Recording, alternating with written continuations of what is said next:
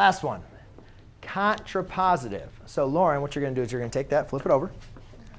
OK. Flip it over.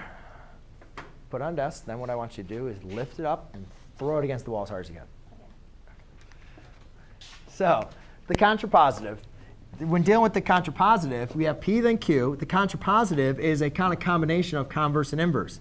It's going to be not Q, then not P. OK, so the contrapositive is not Q, then not P. So Amani, what I'll do when I'm looking at this is I say, all right, so it's not Q. So Q is they are vertical angles. So not Q is they are not vertical angles. So the if and the then don't change.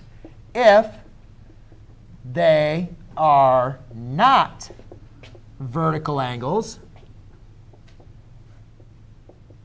then not P, right? Opposite of P.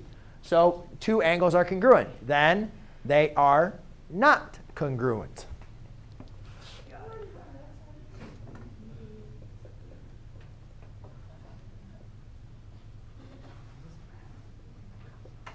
Everybody got it? Cool?